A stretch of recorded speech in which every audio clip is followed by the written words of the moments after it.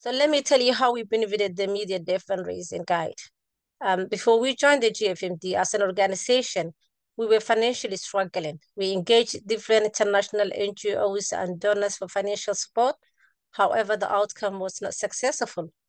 And it was always the usual reply of applications were very competitive. The number of applications we received was higher than expected, so on and so on. So one day we received this email from the GFMD, which they shared with us, the Media Development Fundraising Guide, which was, thank goodness, was a game changer for us.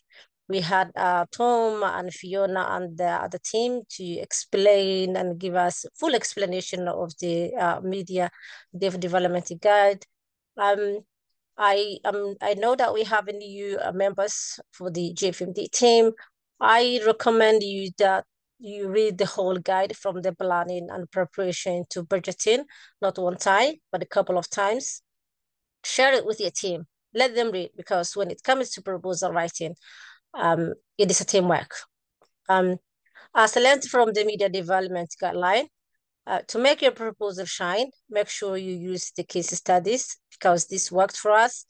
And can I add, a good proposal needs a good presentation. Make sure you present it neatly and clearly without confusion.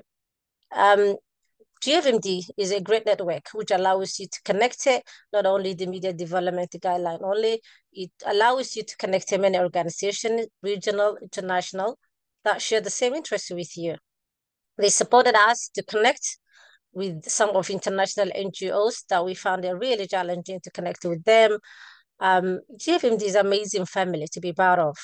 Just to let you know that last month I went to Cape Town, South Africa, for a media coalition conference, and I met the lovely Zoe of GFMD Namibia. I introduced myself to her.